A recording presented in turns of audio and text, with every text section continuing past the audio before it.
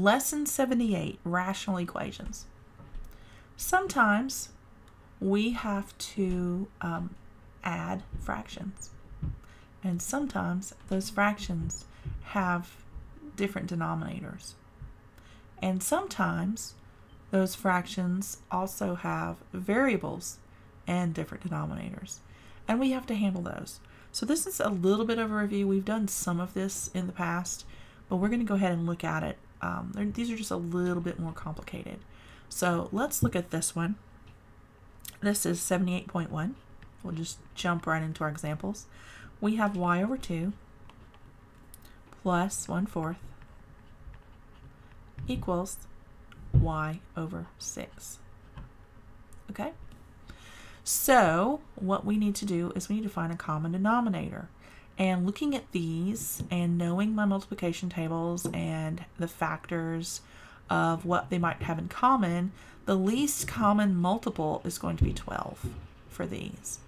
So using that least common multiple, I'm going to divide it by this factor, and that's the number that I'm going to multiply the whole thing by. So that's the explanation. It's easier to see me do it. 12 divided by 2 is 6. So if I multiply this by 6, I get a number over 12. So 6 times y is 6y over 12. Got me? 12 divided by 4 is 3. So 3 times 1 is 3. 3 times 4 is 12. 12 divided by 6 is 2. So that's 2y over 12. Now, we have done this in the past where with decimals, where we multiplied every term in an equation by the same number to get rid of the decimal and to turn it into a whole number. We can do the same thing with a denominator in an equation. So we can take the whole thing, multiply it by 12, and because it's 12 over 1, that's what a whole number really is. It cancels out of each one. 12 times this cancels out the 12. 12 times this cancels out the 12. 12 over 1 times this cancels out the 12. So they all cancel. And we're left with 6y plus 3 equals 2y. And now we can swim fish. And I'm going to swim the 6y away so that we have y's on one side and the whole number on the other in one step. Okay, so 3 equals negative 4y. We divide both sides by 4 and we get negative 3/4 equals y. And that is the right answer. However, if you are a little suspect of that, it's always a good idea, if you don't have confidence in your answer, to check your answer. And here's how you would do that. When you have a y by itself, meaning that you have the invisible 1 in a fraction, all you have to do is this. That's the answer for that, right? Plus 1/4 equals 1 over 6 times y. Simple, simple, simple, okay? It's the same thing. All right, so because the reason for that is because you can always put y over 1, and when you multiply, y goes back over your denominator. It's the same thing. Very easy. So now we can sub in negative 3/4 for y. So we do that here, right? And we do that here.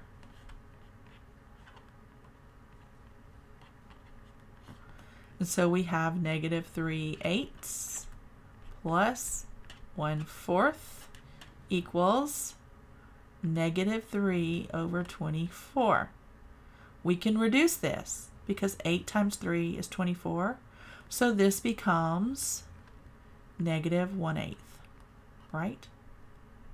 This needs to bump up the denominator. So we can turn this into 2/8, right? Negative 3 and positive 2 leaves negative 1/8, and that equals negative 1/8. So that checks out. So your answer over here is correct because we checked it and we got the same thing on one side as we did on the other. So everything is copacetic. Let's move on to 78.2.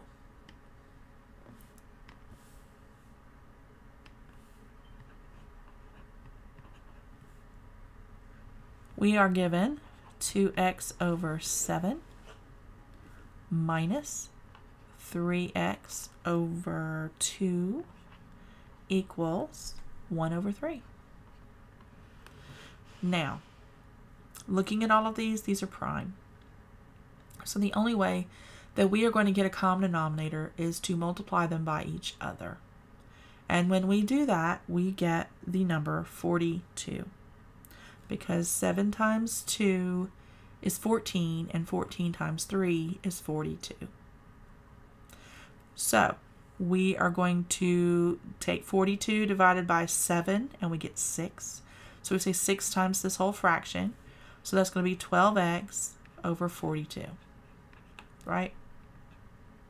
And the same thing here. We're going to take 21, because 42 divided by 2 is 21. 21 times 3 is 63x over 42, right? And over here we have 1/3, and 42 divided by 3 is going to be 14. The reason I know that is because 7 times 2 are the other two factors. That's all I'm doing, is I'm multiplying the other two factors and then multiplying that. So when I multiply this by 6, I said 2 times 3, that's 6 times that. This one was 7 times 3 was 21. This one will be 7 times 2, 14. Okay? And that's how we get to that. So 14 times 1 is 14, and 14 times 3 is 42. All right, we're going to do the same thing we did before. We're going to multiply each term by 42 over 1, because it's a whole number. And that's going to make the 42 on the bottom cancel out. So it becomes this.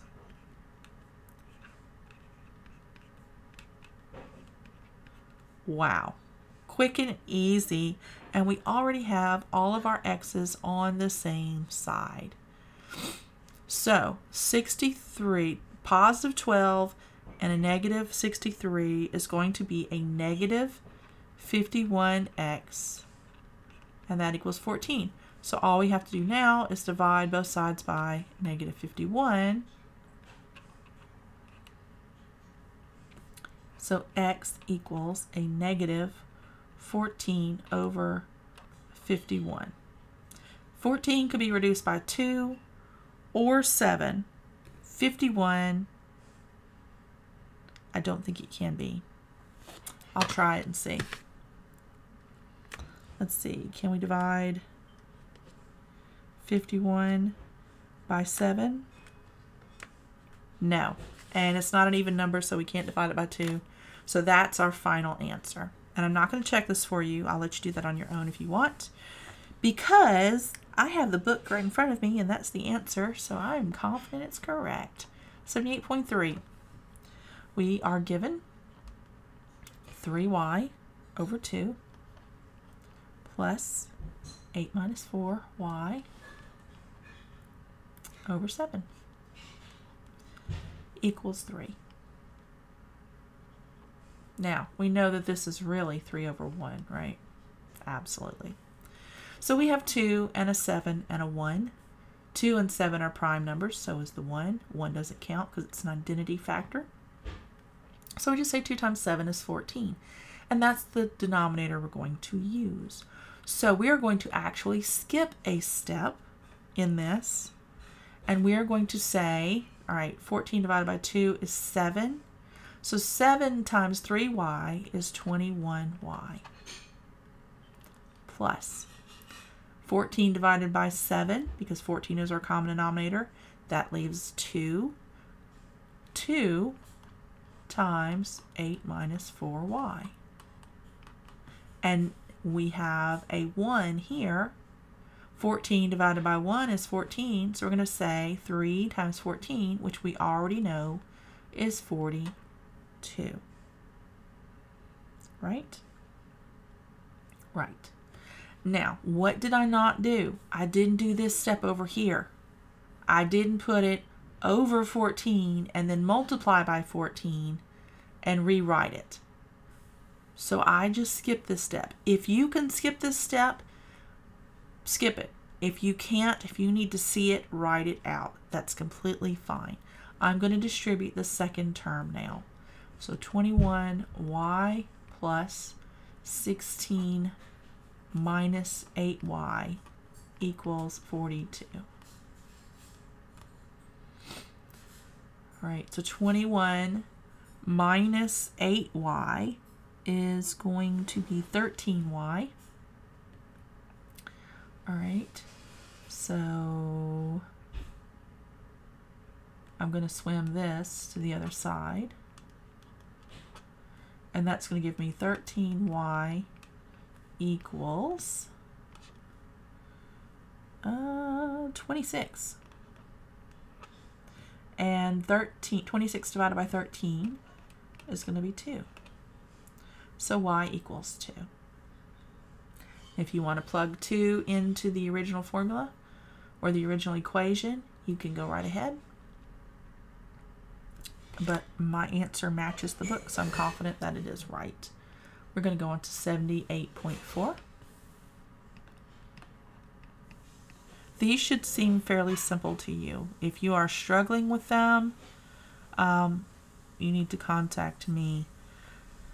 The only new concept that we're really going over is the elimination of the denominator. That should be the new thing that you are working through right now. So let's do x plus 1 over 4 minus 3 over 2 equals 2x minus 9 over 10. Now remember, you can only eliminate the denominator through multiplication in an equation. You have to have some type of equal sign. An inequality sign, it has to be two sides. You can't just have a statement. If you just had this right here and you got a common denominator of 8, you couldn't get rid of the 8 because that would change the entire value of your expression. You have to have an expression on both sides of an equal sign or an inequality sign in order to eliminate the denominator through reciprocal multiplication, which means multiplying the entire thing, every term in your equation, by the denominator. We will do that for this one. I'm going to show you one more time how to do that. So looking here, we can see that we have a 4, a 2, and a 10. Given that 20 is going to be our common denominator, because I can see that 2 times 10 is 20, and I know that 4 is a factor of 20. So given that information, I know that I can use 20 as my least common multiple to be my denominator, and that's what I'm going to use. So 20 divided by 4 is 5. So I'm going to say 5 times x plus 1 over 20 minus, and 20 divided by 2 is 10. So 3 times 10 is 30 over 20. And that checks because 3 over 2 is the same as 30 over 20 if you reduce it by 10. So that one's easy. All right, and this one, 20 divided by 10 leaves 2. So we're going to say 2 times 2x minus 9 over 20. Now we're going to multiply every term by 20. So 20 by this, 20 times that, and 20 times that. And you just put it over 1. That's how you do that. So then this cancels out, right? This cancels out, and this cancels out. So you are left with 5 times x plus 1 minus 30 equals 2 times 2x minus 9. Now we distribute. This is the step I said you could skip. If you could do this such that you could just write down 5x plus 1 down here and skip this, you can do it. If not, write it down. It's okay to write it down. It's perfectly fine. So let's distribute. 5 times x is 5x. 5 times positive 1 is positive 5.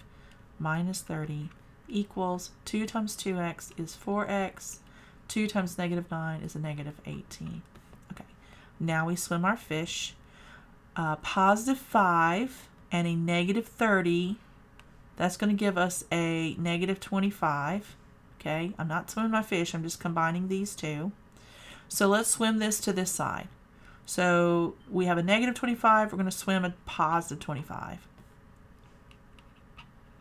So let's swim our x to the other side, negative 4x, negative 4x. That's going to leave us, this cancels with an x equals negative 18, and a positive 25 is going to be a positive 7. So x equals positive 7. And that's the answer. Okay. All right, to further explain what I did up here with getting rid of the denominator, that's all you're doing. When you have an equation and you have all the same denominator,